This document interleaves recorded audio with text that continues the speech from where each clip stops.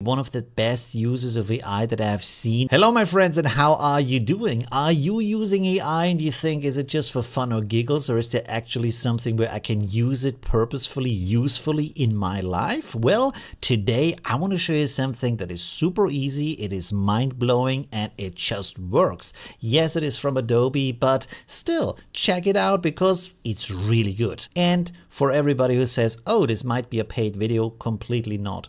I just want to show you the AI function. This is just me informing you. Let's get started. So here I am in Lightroom, not Lightroom Classic, Lightroom. So this is the image that I have edited. It's not the original shot.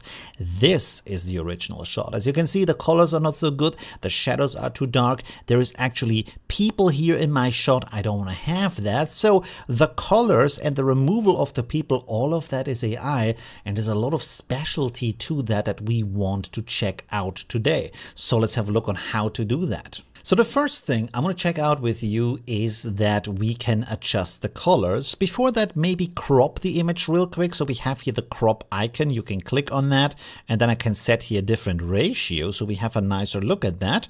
And then also I can straighten the image a little bit. Let's see.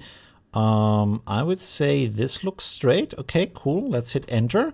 And there we have a better shot. Now we don't have good colors. And you can, of course, hand adjust everything over there, but you can also use AI. Over here on the top, you click on that for presets. This will analyze the image for you. And then you have a ton of presets that are coming from the community. Not all of them are good. You have to go through them and check them out and find something you like. By the way, one thing to point out here is that these community presets you can only use if the image has been uploaded to their cloud. And of course, this is kind of like a technique to get you to upgrade your cloud storage. So, but still, there's a free allotment you can use, and I guess you can afterwards remove the images from the cloud to free up the space. Let's go on with the tutorial. Also up here you have different categories, like for example, you have a subtle adjustment. It's not as extreme as before. It's a little bit extreme, but for example here you have a bit of a vignette around that, so you can take ideas from different adjustments and apply them to your photo. Also here you have, for example, just black and white settings, so you can see different kind of edits in black and white. That might also be a very interesting inspiration for you. And so there's different categories that you can choose from of what you want to have. There's also cool categories, there's warm categories for the color, that is. There is dark and bright ones. So there's a lot to choose from that can give you some interesting ideas of what the image can be. And of course, if you want, you can generate different variations of the same image, and by that have multiple versions of that image that might be interesting for different purposes, or even maybe for different customers if you want to upload that to stock pages. For example, this one looks a little bit like a vintage picture, I would say, or this one even. By the way, as you know, as you maybe have noticed down here, I have this little bob here because there seems to be some dust on my sensor, so we can remove that. So let's choose a setting here for the colors. I think this one is similar to the one that I use, so let's apply this. When I click on that, you can see that below that I have a slider that allows me to apply this more or less. So I can actually have it a little bit less. Still, as you can see, there is very dark shadows here, but that's not a problem because over here you have adjustments here for the shadows and so on. However, what you can also do is you can go over here for the masking. Let's click on masking real quick. And here we have another AI function. So up here you have different buttons that you can use. Here I have sky. I click on sky. This will select it for me. So now only the sky is selected. But of course, I want actually the inversion of that. So I go onto that and say here that I want to invert the sky selection. And just like that, I have all of my landscape, but none of the sky. With this selected, I can go down here and, for example, push up the shadows to make them a lot brighter if I want to get it like this. And maybe now the saturation is a little bit on the heavy side, so we can reduce it a little bit like that. And you can also do more adjustments if you want to. Now, you can also, of course, do more because we have the people in here that we don't want to have. So there's two options on how you can do that. First of all, you have here the remove tool.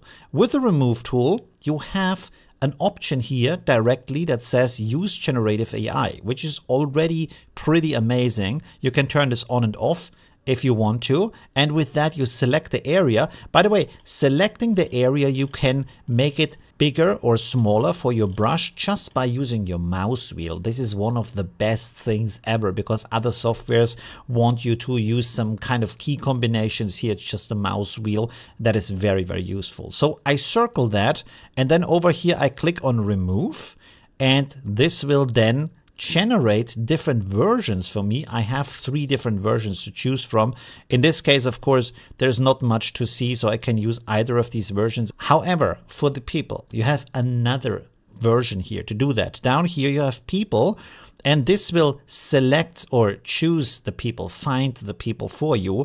And with that, you can select them. And you can also here, for example, identify the sculpture as a person. I don't want to have that. So we can right click and delete that. Here, the people are a little bit too small. I want to also delete that. And also in this case, I want to delete that and do that separately afterwards.